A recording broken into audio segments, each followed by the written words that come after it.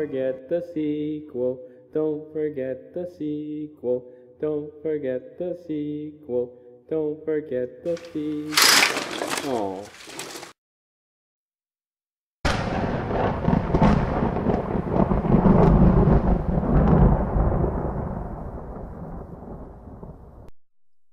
Oddly enough, you could kinda count the second film as a remake as well as a sequel.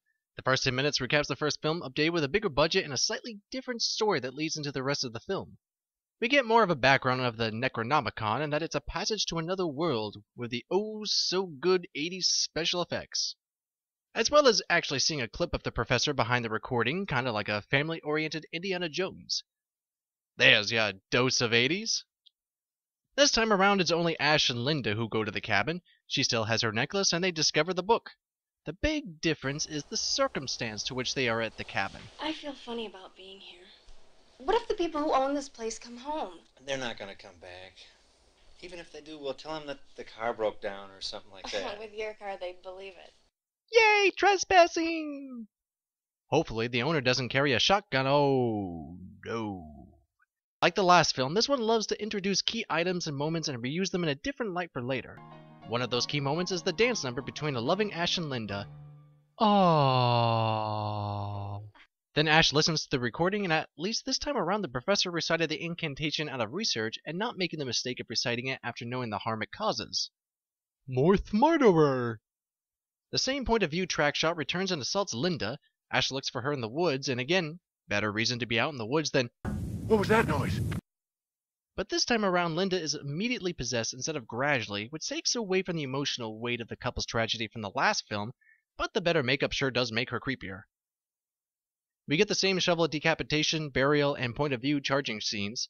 This is where the story continues as we see some crazy camera work spin Ash around and reveal that his fate is another possession, only to be healed by the sun, the kryptonite of the dead. So the beginning is much quicker paced than the original film and offers some new creative scenarios, but at the cost of having no time to absorb or feel the emotional weight of Ash and Linda's tragedy from the original, which feels shallower and takes away from some of the fear. However, the film makes up for that the next day. Ash tries to escape the woods by showing off their bigger budget compared to the last film. We actually see the destroyed bridge. And how the hell did the spirits do that? So, later that night, the point of view chases Ash around in an interesting and unique single shot. And did we really just have a Looney Tunes scene there? They went that way. Finally, the emotional scene. Ash sees Linda's necklace, which gives us a picture of how Ash feels about his loss. Now, if only we knew more about Linda in order to feel bad about her. But speaking of whom, Linda returns with a dance number like Jack Skellington from Nightmare Before Christmas. And since I am dead, I can take off my head to recite Shakespearean quotations. No animal nor man can scream like I can with the fury of my recitations. Though I prefer the human connection of Ash and Linda's eye game from the last film, this is a creative alternative, allowing a corpse bride look-alike taunt Ash in a chilling contrast to their previous musical number. Well done. And yes, granted the animation is pretty dated, but still has its charm. And of all scenes, this could definitely use an update. Wink, wink. We then transition from Linda's head scaring the crap out of Ash to him finding reality being bent around him. Starting with him being in a chair when he doesn't remember sitting down, talking to himself in the mirror, choking himself, and laughing along with a room full of inanimate objects.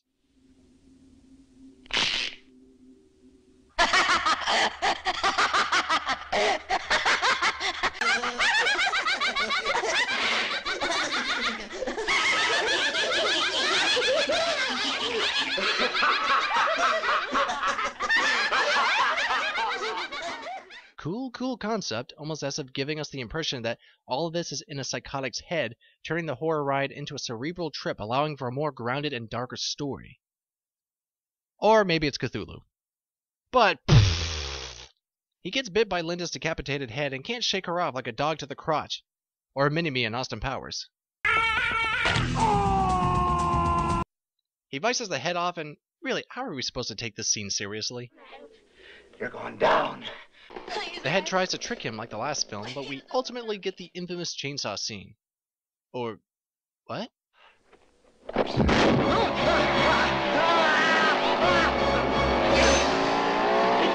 Yes! That's what I'm talking about! You have a normal situation that seems safe, and then you get the scary, inevitable truth. You ask a scary question, you get a scary, inevitable answer, good suspense, good payoff, and yet still somehow maintains its funny tone.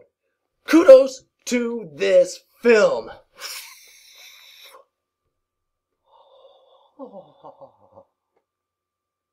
Even so, it might be a tad silly, especially when you add this kind of music to it.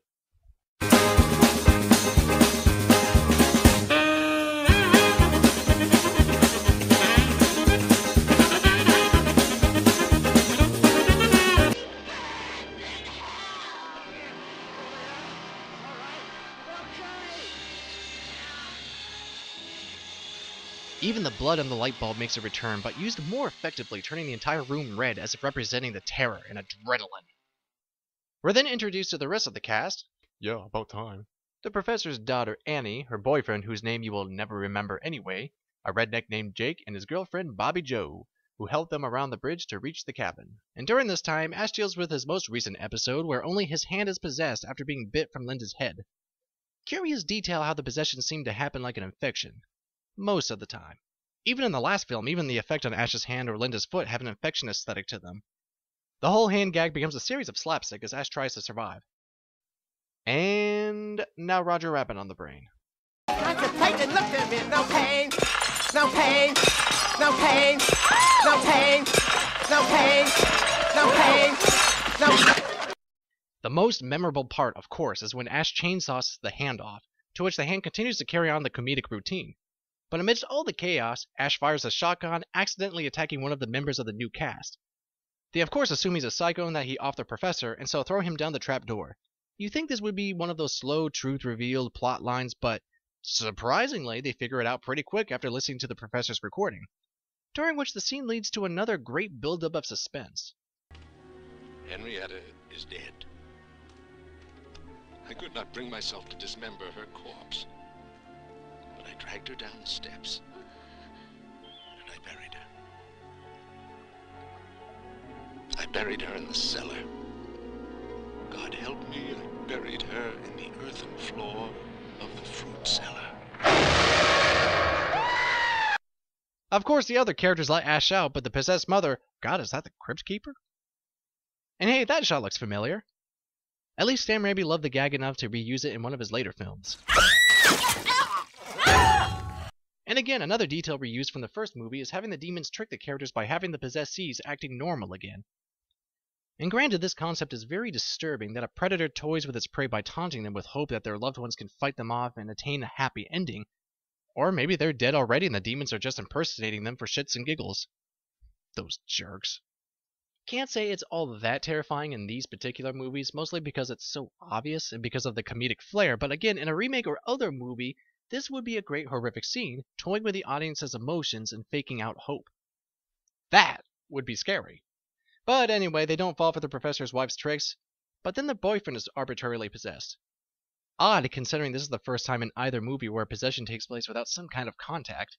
I mean, check out these other times here. Though Linda, you could argue, didn't have a physical contact either, but she was supposedly struck by the point of view shot that we never see the other side of anyway. So, I digress. The boyfriend attacks them, and what's up with that mask? Is that something left over from the set of Beetlejuice? And cue in the movie tagline. Dead by dawn! Dead by dawn! Dead by dawn! Dead by dawn! Dead by dawn! Is that what the demons want? The possessed mother did say something about devouring their souls. Someone with a fresh soul! Huh. Kinda cliche, but it's fun, so whatever. They axe the boyfriend, and they see Annie's father, the professor, as a ghost who tells them to read the passage of the book to dispel the evil.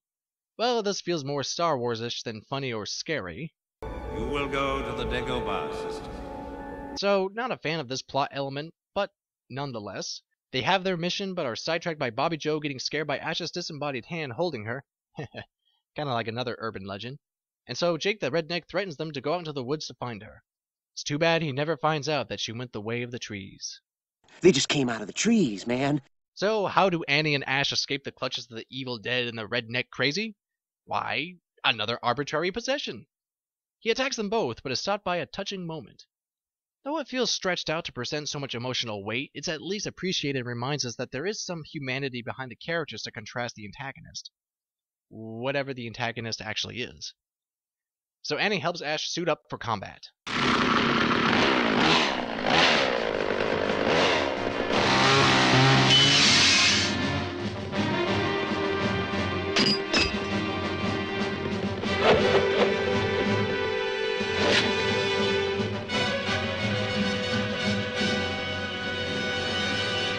Groovy. They battle the mutating possessed undead mother, which Annie cleverly lulls the creature by reaching her mother with the same lullaby. Mockingbird. After Ash kills the beast, they read the passage to summon that. It flashes its deadlights, turning Ash into Rogue from X-Men. The creature designs look a lot like Freddy Krueger's chest. Before Annie can finish the passage, Ash's idle hand ensures no sequels for her, leaving Ash to fight the demon alone. She finishes the passage, however, before she croaks, and then the beast is sucked into a vortex. But wait! Oops! Ash gets sucked in too, bringing him to 13th century with armored knights. A choice? And what's that? The Dark Ages? Oh, I gotcha. Yeah, okay. Evil and Dark Ages. No. It's a clever idea. It's clever. It's clever. We were in a cabin in the woods and modern age and now time travel. No, it's good. It's good.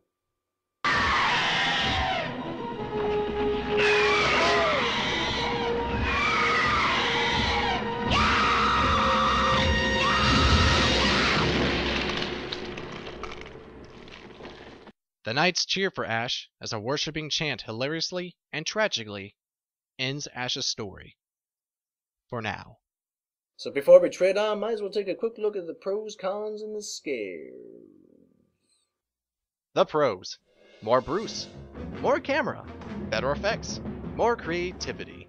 All these give us more of what we loved from the original plus more. 80s cheese? Maybe not so much for the horror's sake, but fun nonetheless. Which is the reason to be watching this film to begin with. And that hand. Oh, what a delightful prop to use for creative scenarios, both horror and comedy. But mostly comedy. The cons. Again, nitpick. The remake confusion.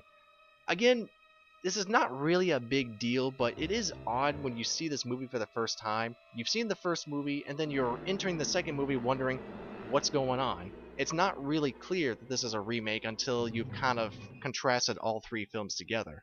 Again, not a big deal, just awkward. The time travel ending. Now, the movie was kind of meant to be sort of a fun ride and a little bit goofy at the same time, but even still, the idea is kind of way out there. But it is debatable as to whether or not this is even a con to begin with, because it did at least give us that really entertaining sequel. Ugh. Too much humor?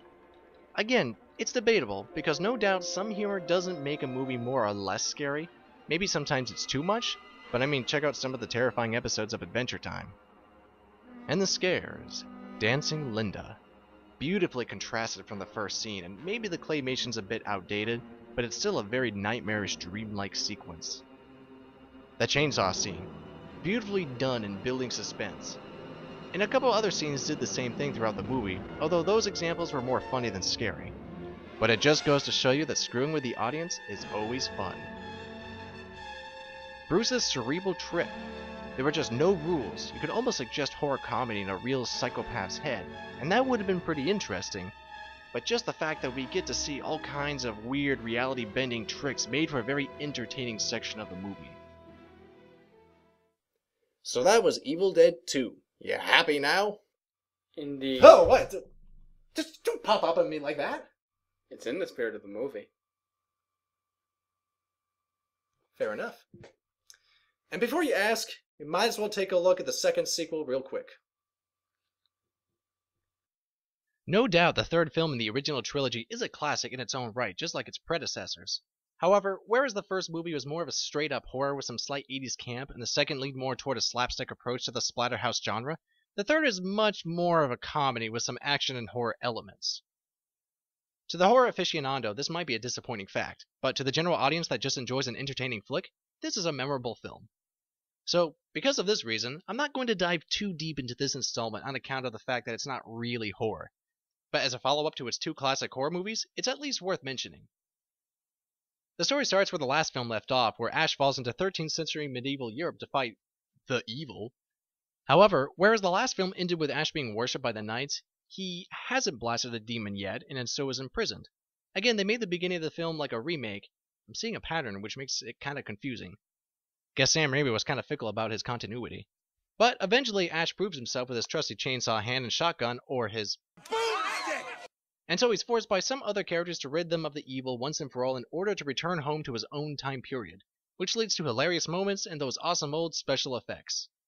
So just to give you the idea of some of the awesomeness of this film, just check out some of these clips. Good. Bad. I'm the guy with the gun. I got news for you, pal. You ain't leading but two things right now. Jack and shit. And Jack left town. Shop smart. Shop S-smart. You got that? First you want to kill me. Now you want to kiss me. Blow. Groovy. Oh, dear God, it's growing bigger! Hey, what's that you got on your face? Huh? Blah, blah, blah. See how that works? Klaatu! Veranda! Hail to the king, baby. Lady, I'm afraid I'm going to have to ask you to leave the store. Who the hell are you? Name's Ash. Housewares. Well, that's just what we call pillow talk, baby. So that covers the original Evil Dead trilogy. Next time we'll tackle the modern remake, that is the 2013 Evil Dead. Dude, where's that coming from? I know, right?